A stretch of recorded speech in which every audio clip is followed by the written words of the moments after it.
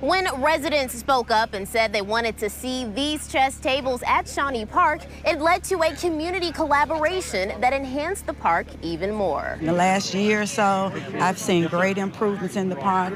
To me, the grass even looks greener. Shawnee resident Tony Smith was among those watching the ribbon cutting to celebrate the latest improvements at Shawnee Park. 3 new chess tables and floating plant islands were installed near Lily Pond. We used to just go to Chickasaw Park, but now Shawnee Park will be on that list of things to do. Everything's looking really good. The multi-million-dollar investment included funding from LG&E, MSD, and Heine Brothers. The true masterminds were the residents of the Shawnee Neighborhood Association and the West Louisville Chess Club, who partnered with Olmsted Parks.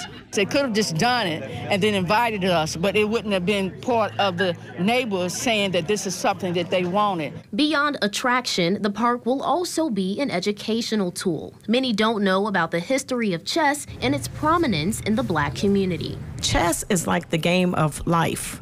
We know in order to win, we have to make a move. This is what we've been doing all of our lives. Oh, I can see, having championship games right here. We might even draw some out-of-towners. They get so good. With summer upon us, the enhanced Shawnee Park aims to be a safe space for all generations, connecting nature and the neighborhood. It's just building relationships and getting to know your neighbor right here in the community. So that is a positive step in the right direction. We are really enjoying it and hope to enjoy it for a long time. Alexis Matthews, WOKY News.